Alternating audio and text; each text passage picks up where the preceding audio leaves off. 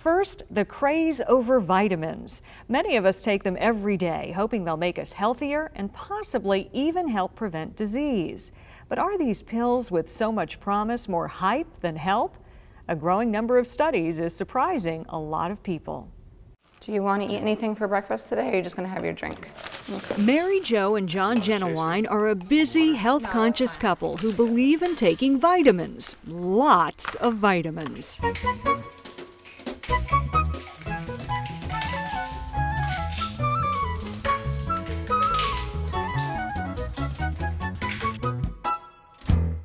Mary Jo takes 14 vitamins a day, John 8 to 10, a true vitamin power couple.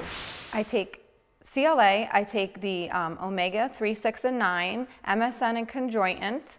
I take chromium picolinate. Age of Skin formula, I always want to stay looking young, multi-minerals, one-a-days, joint formulas. They say their overall health and energy are better when they take vitamins. Mary Jo says she really noticed it when she had to stop taking them before recent back surgery.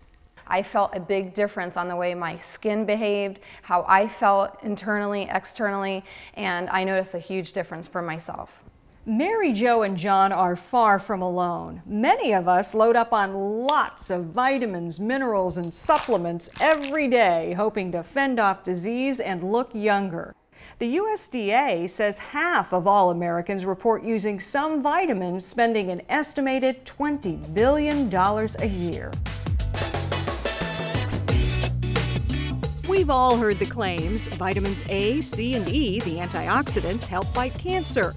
Fish oil helps to prevent heart disease. Ginkgo biloba for memory, echinacea, the common cold, glucosamine and chondroitin, arthritis and joint pain, and so many more. Dr. James Orlowski is Chief of Pediatrics at University Community Hospital in Tampa. He's participating in the Physicians' Health Study, one of the most well-respected clinical trials in the country on the benefits of vitamins. They were looking specifically as whether they could prevent heart disease, whether they could prevent strokes, whether they could prevent cancers, whether they would contribute to generalized health, prostate health, arthritis, the whole gamut of diseases.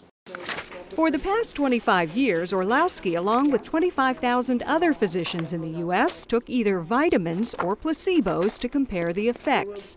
As the study comes to a close, brace yourself for the conclusion. They looked at A, they looked at the Bs, they looked at C, they looked at D, they looked at E, they looked at K, they looked at selenium, they looked at zinc.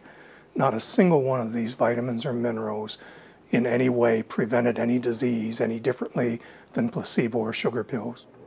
Not exactly what anyone expected. Surprised the doctors, because most of us were very interested in trying to show that at least some vitamins would be beneficial, since so many people take vitamins every day, but not a single one. That's a hard sell here at Tampa's Village Health Mart, where loyal customers are dedicated to their daily dose of vitamins. You feel healthier. I haven't been sick in years now. I haven't even had a cold. I just feel like your body needs a lot of nutrients, and sometimes you're not eating whole foods that are giving you those, so it's good to supplement with something. The Digest Gold is the most popular. Would you like to try a small one? John Stark is Village Health Mart's vitamin expert. Customers turn to him for advice on which vitamins help everything from digestion to energy. The proof is in the results, right, and how it makes you feel. They do work, especially when you talk to the people who benefit. I mean, I have hundreds of people who come through the store every week. We're buying a lot of vitamins. Tampa plastic surgeon Dr. Dan Greenwald isn't ready to discount all vitamins just yet. Do vitamins work? Sure, vitamins play a critical role in maintaining good health. He's written papers on the targeted use of specific vitamins and their benefits. If we look at vitamin A has been very important for the treatment of aging skin. It's very important for the treatment of complex wounds in people who have certain kinds of medical difficulties, people who are steroid dependent, people who are asthmatics or have arthritis. Even so, Dr. Greenwald says for most of us... Do you take vitamins? I don't. I think most people do not need vitamins in this country eating a well-balanced diet. So how do we explain the huge disparity between the scientific data and the results so many vitamin users insist they feel? Dr. Orlowski attributes it to the placebo effect. If you believe that something is going to help you or benefit you, it's highly likely that your brain's going to trick you into believing it is helping or benefiting you. For those of us who still want to believe in the power of vitamins, Dr. Orlowski says there's really no harm. I'm going to believe.